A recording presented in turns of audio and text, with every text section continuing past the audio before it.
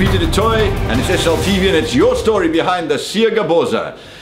Many big stories, and again, one of the biggest, the story of Bongani Ndulula, the Bafana striker, the Amazulu man, the former Orlando Pirates striker. What's happening with him? Now, as we all know, as the story goes, there was a good chance that he would sign for Kaizer Chiefs before the end of this transfer window, but that didn't happen, and the reason they claim is because the player and the rest of the Bafana side didn't return back from African Cup of Nations in time for the transfer window. And what does that say? That says either Chiefs didn't want him, or the player will be free at the end of the season. And Kaizer Chiefs probably didn't feel they need him for the last 6 months of the season, so instead of paying a fee, they will get him for free at the end of the season. However, it's not all cut and dried. There is overseas interest in the player.